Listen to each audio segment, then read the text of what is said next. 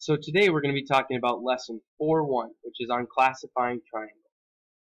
To begin, we can start classifying triangles by angles. For example, we have an acute triangle, which is made up of 3 acute angles. We also have an equiangular triangle, which is made up of 3 congruent acute angles. Notice they are acute. We have an obtuse triangle.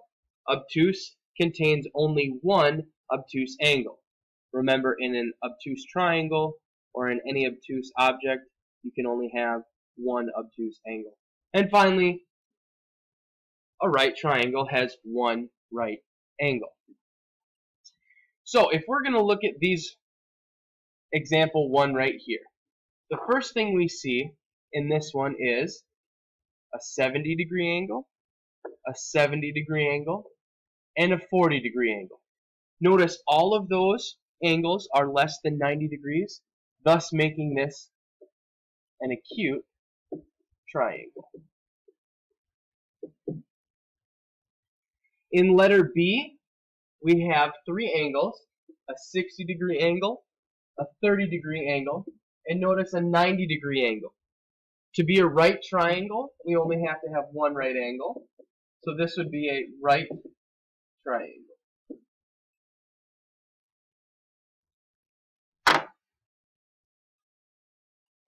Now, example 2. It says classify triangle PQR as acute, equiangular, obtuse, or right, and then explain your reasoning. So if I look at triangle PQR, I'm looking at the whole triangle itself. So I look at this angle right here. Angle P is 45 degrees. Angle R is 31 degrees. And angle Q is actually made up of 2 angles. So 45 degrees plus 59 degrees equals 104 degrees. And you'll see when you have 104 degrees, that's greater than 90.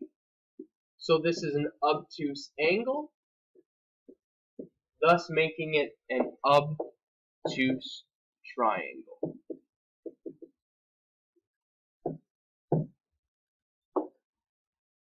Now we can also classify triangles by their sides. So if we have 3 congruent sides, meaning they are all the same length, we call that an equilateral triangle. When we have only 2 sides congruent, that's called an isosceles triangle. And when we have no congruent sides, it's called scalene.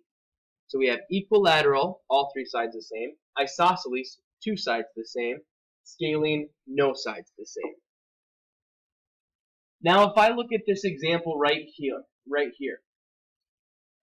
we look at this Russian lute and we see that we have one side being 16 inches, the other side being 16 inches, so those 2 are the same, and then 18.5-ish inches. The last one is not.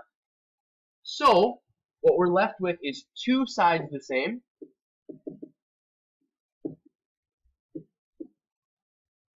which means this is going to be an isosceles triangle.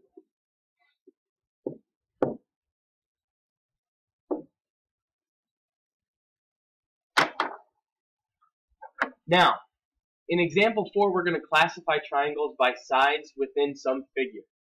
If point M is the midpoint of JL, here's point M, means that J and L are the same length. Okay? Classify triangle JKM. So we're looking at triangle JKM as equilateral, isosceles, or scalene. Alright? So, if I'm looking at this one right here, okay, if the whole distance from J to L is 1.5 and M is the midpoint, it means that J to M is going to be half of that, which is 0.75. Okay? This is also 0.75. Now I colored over it in blue, but if I was to erase it, you'd see that there's the red tick mark right here and right here, which means that this side is also 0.75. And the given side that they give us in our example, JK, is 0.75. So you'll see that JK is 0.75, KM is 0.75, and JM is 0.75. If all three sides are the same, that means that this is going to be an equilateral triangle. And remember, equilateral is when all three sides are the same. Example 5. Now we can use the given information that we know to find the missing value or missing side of a triangle. If we look at triangle ABC, we'll see that we have 3 different sides, all of them containing the variable x. We have to find the value of x before we can find the length of the side. So it says find the measure of the sides of the isosceles triangle ABC. Okay, well the first thing I notice right here is that AC and BC are the same length. It means that they're equal. So what I'm going to do is I'm going to set them equal to each other. If I have them set equal to each other, this becomes a moron problem. Obviously, the right side has more x's on it, so I subtract 4x from both sides. I'm left with 1 is equal to x minus 0.5. How do I undo subtracting 0.5? I add 0.5 to both sides. I find out that x is the value 1.5. So now that I know that x equals 1.5, I can take this and plug it in for x, plug it in for x, and plug it in for x to find all 3 side measures.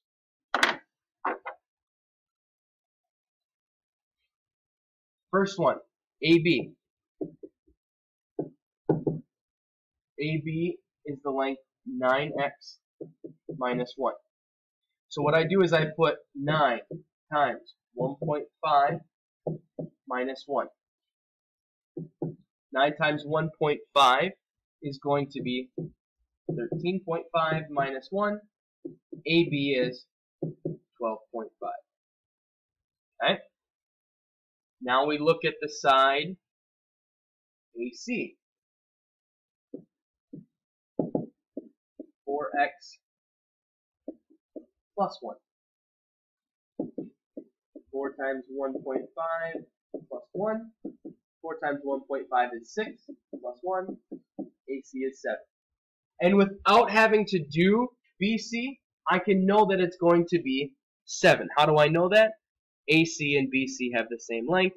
If AC is 7, BC has to be 7 as well. So my sides are 7, 7,